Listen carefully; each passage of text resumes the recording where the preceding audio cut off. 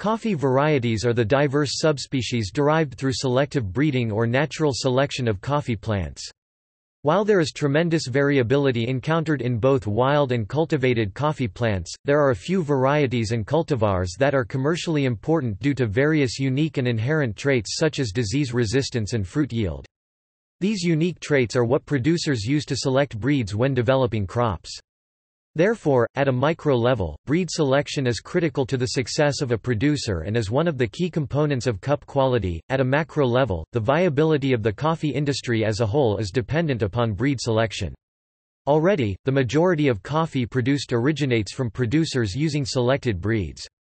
For this reason, breed selection is an important aspect of sustainability within coffee production.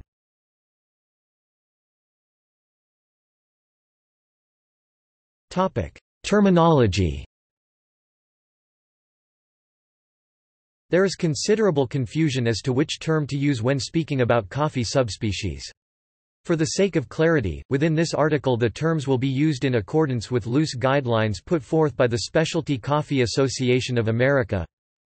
Variety. This rank of taxa delineates differences between plants that are smaller than in subspecies but larger than forms. A variety retains most of the characteristics of the species, but differs in some way. Cultivar, any variety produced by horticultural or agricultural techniques and not normally found in natural populations, a cultivated variety. Most of the varieties we know in specialty coffee are really cultivars. Bourbon and Typica are some of the most widely known cultivars. Put simply, in this article, varieties are naturally occurring subspecies and cultivars are cultivated subspecies. In addition, a third term, breed, will be used as an umbrella term to simplify discussions in which the nuances between the terms variety and cultivar have no bearing.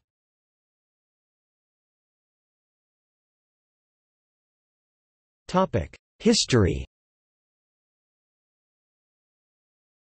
Before the end of the 19th century, Arabica was indeed the exclusive producer of all coffee in the world, but the first documented outbreak of coffee leaf rust (CLR) disease decimated crops around the world, prompting many farmers to explore alternative crops.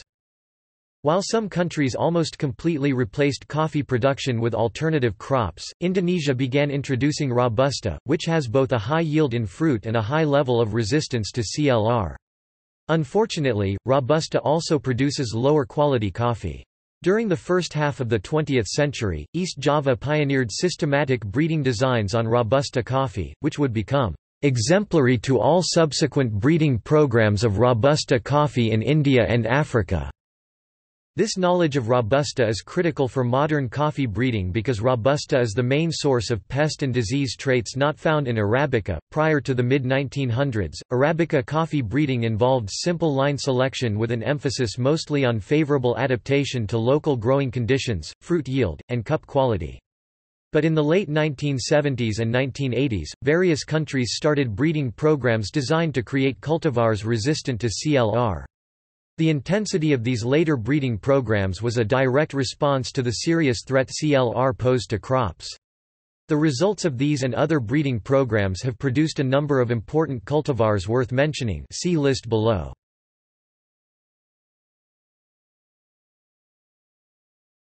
Topic: Selection criteria. Farmers have designed standards for crops they would cultivate. Recent advances in breeding techniques have provided farmers with higher-yielding breeds with better disease resistance and better cup quality—all traits critical to the success of a producer. Below are some additional traits a producer may use to select breeds for crop development. Yield is the measure of the amount of fruit produced by a given breed. It is usually expressed as kilograms or tons per hectare per year, assuming conventional plant densities of 1,100 to 1,400 trees per hectare.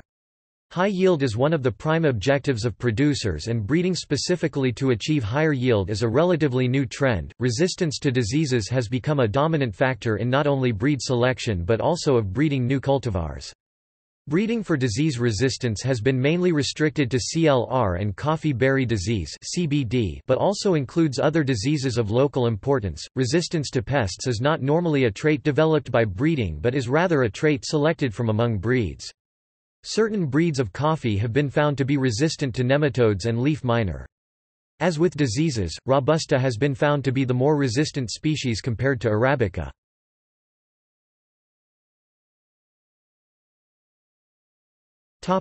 Arabica varieties and cultivars. According to the International Trade Center, Arabica coffee accounted for roughly 61% of the world's coffee production between 2004 to 2010. It would be higher if Arabica were not as susceptible to disease as it is. Coffee from the species C. arabica has many different varieties, each with unique characteristics. Some well-known Arabica coffees include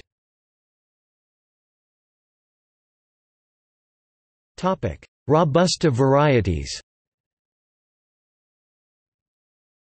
Vietnam is the world's largest Robusta producer, with Robusta accounting for 97% of Vietnam's coffee output. While not separate varieties of bean, unusual and very expensive Robustas are the Indonesian Kopi Luwak and the Philippine Kopiang Alamid.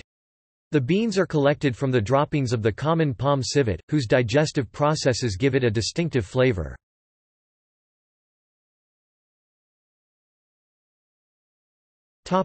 Other varieties.